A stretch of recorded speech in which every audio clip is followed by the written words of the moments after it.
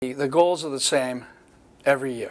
We try to win the conference, and then if we can go into the NCAA, then that's a successful season. If we can do well in the NCAA, then of course that's a great season.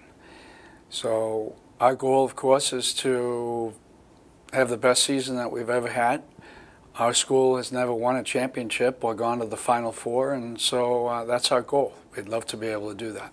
Well, we have our first-team All-American, Jimmy Grace, who is back, and he looks good. We have kind of an older team, with the exception of our defense, and so we feel like the experience will help us a lot this year.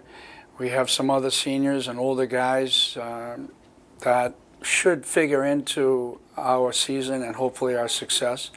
We had to bring in a lot of defenders, and so we have some young defenders that we really like a lot, and some of them are going to have to play considerable time. So we like our team, we like our recruiting class, and hope that we can continue with the success that we've had in the past. We try to play all the best teams in the conferences around our state, in the ODAC, and also in the USA South. So we feel like we have a decent schedule, and that should prepare us for our conference, which we know is going to be really difficult again with all the good teams that we have. I mean, I'm just looking forward to playing the games. We love the games.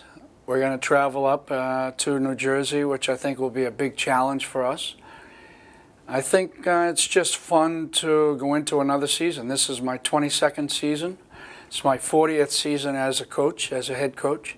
And so, I mean, I'm still having a lot of fun and enjoy not only the games, but all the guys. So I think this is a luxurious job, and I'm just looking forward to another great year.